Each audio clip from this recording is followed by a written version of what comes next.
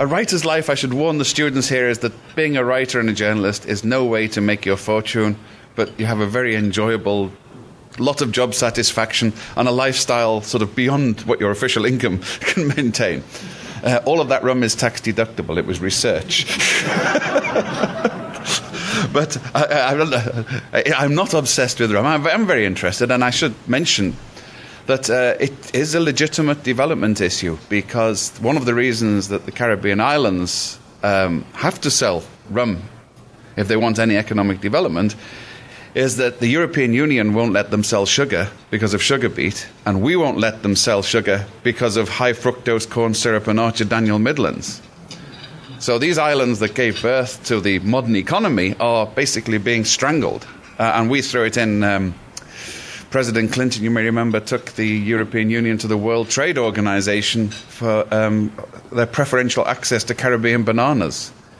So in one fell swoop, we've basically taken the two main industries they have and knocked the skids from under them. And they're now totally dependent on tourism.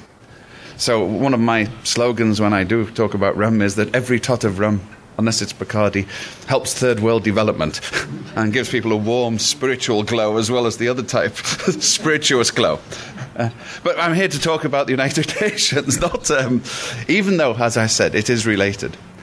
And I think the point about the United Nations is that it's very difficult for most people, especially looking at the media here, to get any type of objective picture of it.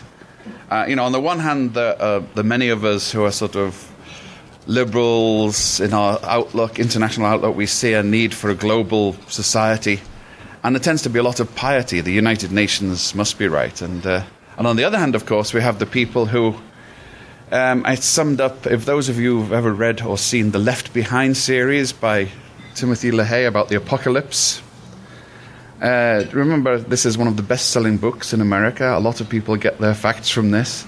The Antichrist is the Secretary General of the United Nations. Oh. This gives the other side of how people, apart from the piety, you have this sort of horror. And one of the things I have to say is, just because a body is corrupt and inefficient and manifestly unable to deal with problems, you don't dissolve Congress. You try to work with it.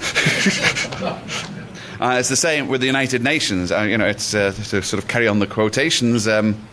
You look at it and sometimes you despair when you see the problems not being resolved, and the way it's often used as a sort of perpetual in tray. Governments put problems in the United Nations not to solve them, but to give the appearance of doing something about it. Because then they work very resolutely to make sure that nothing actually gets done. But they can go back to their publics and say, hey, look, we're doing this. We sent a resolution to the United Nations. Or it's in the hands of the United Nations and there's nothing we can do. And that's been a sort of spectacular trait of major governments, but the United States in particular. Because the other part you'd never guess is, in fact, the Bush administration has had more recourse to the United Nations than any administration for the previous 20 years. And this is one of the problems with diplomacy when it becomes an oxymoron, is that here you are, the United States is within 3 months of the end of the Iraq War, and I came here 4 years ago that year, and I suspect I was very gloomy about the outcome, and I sort of was right. If you remember, immediately in the aftermath of the invasion, Richard Perle, one of the leading foreign policy advisors to the administration, announced in The Guardian that the United Nations is dead, thank God. That was the headline. Within a month, the White House discovered that they couldn't sell oil. I had all of this Iraqi oil. Wolfowitz had announced that it wasn't going to cost the American taxpayers anything, which is another sort of, check out that one for accuracy, on the prophecy stakes. And it was all going to be paid for out of Iraqi oil revenues. But they discovered that the rest of the world has a sort of slightly stricter adherence to legality. And as far as the rest of the world was concerned, Iraqi oil was stolen property.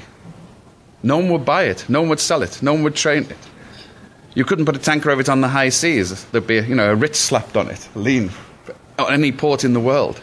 So they had to go back to the United